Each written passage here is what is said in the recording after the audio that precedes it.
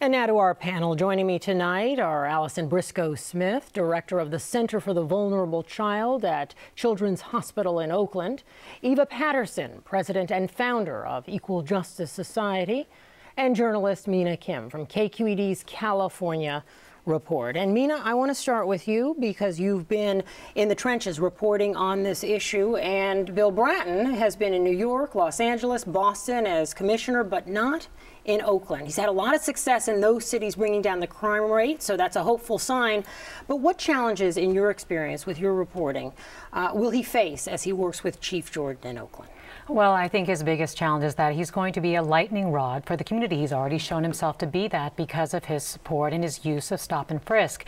And I'm not sure that his very strong defense of stop and frisk that we just heard in the interview will go over well with community members who are concerned about the racial profiling that might occur if stop and frisk is used. Now, already Chief Jordan has said that that will not be implemented and that Bill Bratton will have a limited role.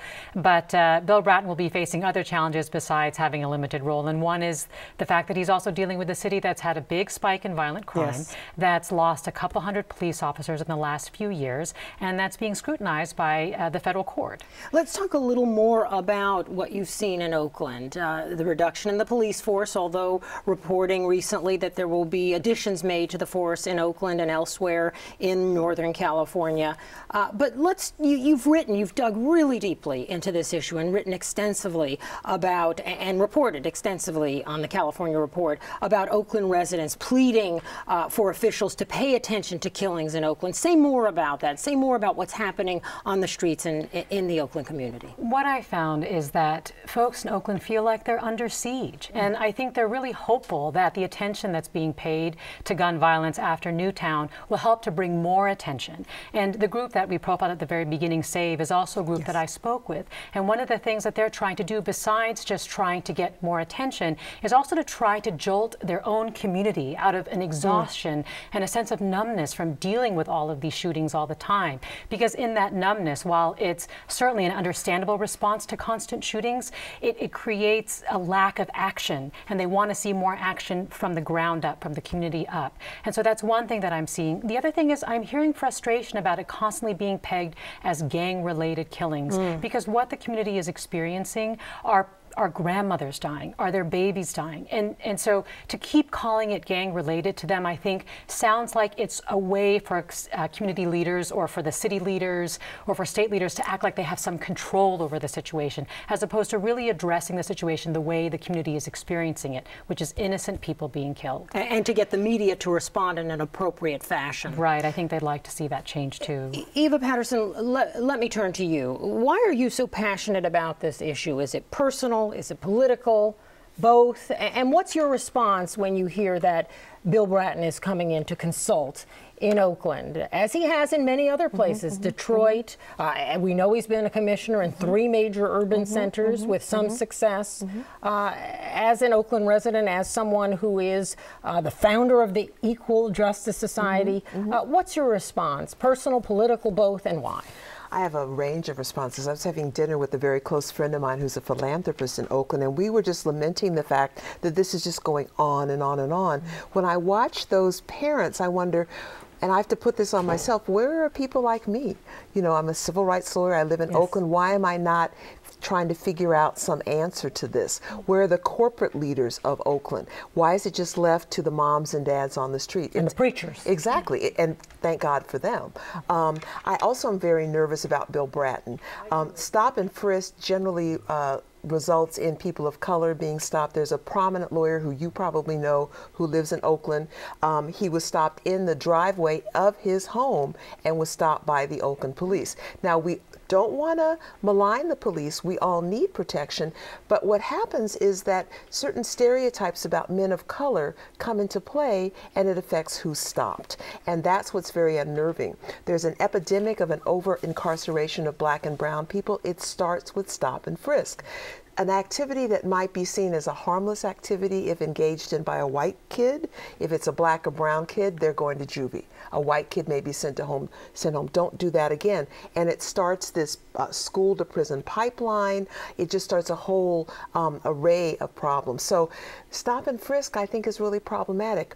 In Los Angeles, I believe there was a code called NHI. It meant no human involved. This was a police code, yes, which meant black and brown people.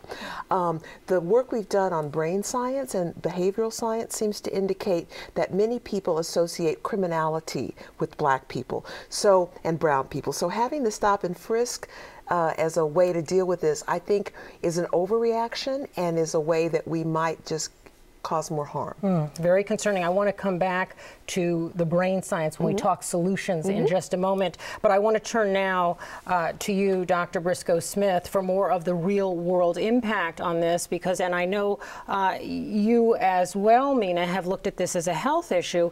This is a health issue, isn't it? A public health issue. Right. It's a public health issue that has broad ramifications for how people are doing and functioning. And even to take it back to the health implications in the brain science, we have lots of evidence that being exposed to this level of chronic trauma really impacts people's functionings and their brain. And how so? What does it do to a community to be under siege? Picking up on what Mina said earlier, over time, this level of violence and the number of deaths in a community, and it's not just Oakland, we could name a number of communities in the Bay Area and across the country that are under siege. And so we see a Sandy Hook and we see a number of deaths, 20 children, 6 adults, plus the killer and his mother. But over time, we see a volume of deaths in a single community. That must have an impact on the psyche of the people who live in that community. It has an impact on the psyche of the community, and it has an impact on the bodies and minds of those that live in the community as well. So there's robust research to really document that living in circumstances of chronic trauma will actually impact brain development and potential for health development, and also have impacts in terms of cardiovascular disease, obesity, diabetes. I mean, there are a number of impacts that are really documented. There's research to support that. To support that, being exposed to chronic levels of trauma does that. And there's actually was on the phone on the way here with a researcher from San Francisco Veterans Administration looking into some of that work. The animal models are there, and unfortunately the people models are there too. It's chronic stress is another way of kind of thinking about it. When one has to always be worried about whether or not you're going to be harmed, it impacts the body. So give us a real world example. I mean, what do you see in your practice? Who are the people we're talking about? You know, there is, as Mina suggests, this notion that we're talking about gang violence, and often we are, and not that those lives should be discounted either. But what do you see? You're working with children often, or young people, juveniles, but it's not just the victim that's affected. No, not just the victim, but the family around them. So we work with many children at Children's Hospital with children in foster care. So we have a program that specializes in kids 0 to 3. Now those are kids 0 to 3 that are exposed to chronic trauma around them, also within their families, but also many of the folks that we serve have been witness to this type of violence or actually direct victims. And what we see is developmental regression, a lack of progression. We see parents unable to meet the needs of the children because they're so highly traumatized. We see children and infants that are actually stiff and unable to respond. We see really day to day that there's a dramatic impact. There's also a dramatic impact of being able to help and to intervene and to call folks together. But I think, as Mina describes before, is the numbness, hypervigilance, feelings of no future are all kind of characteristics of being highly traumatized as a community. And at the same time, Eva, I don't want to pathologize any community. This is not unique to Oakland. No. This is not unique to any community in Northern California, Richmond, Emeryville. This is a problem in many communities across the country, and it is a systemic problem, is it not? It is. And I was also really resonating with what you said. My fiance was murdered. I am an upper income professional. This was 16 years ago. I'm still dealing psychologically with the impact. Gun violence, Eva? He was shot in the head in Kingston, Jamaica. So Law wasn't there. And I'm still dealing with that. And I've had therapy, but if I'm in East Oakland and this is happening every day, and I'm 6 years old, you and I were talking about the children. Do you want to tell that story about the kids who were going to the library? Right, the children who were walking to the library and then couldn't go because there was a shootout by their school, and then they were on lockdown, and then they had to go the next day with a police escort. But the kids were very aware that they are in a situation of violence. They are very much aware of what's going on around them, and it's hard to see little kids reflecting that back to you. And we cannot have a conversation that is solely about the problem. I want to talk about the solution. So let's go around with a panel of women who are so committed to these issues. Let me start, Mina, with you, because you've talked to some people about solutions in your reporting. What have you found? Well, I've talked to both physicians and also with the community. So to begin with, some of the public health officials I talked to, they felt like applying certain awareness campaigns that were effective with other public health issues, like drunk driving, for example, when they raised awareness that it's okay to intervene if someone is drunk and about to get behind the wheel.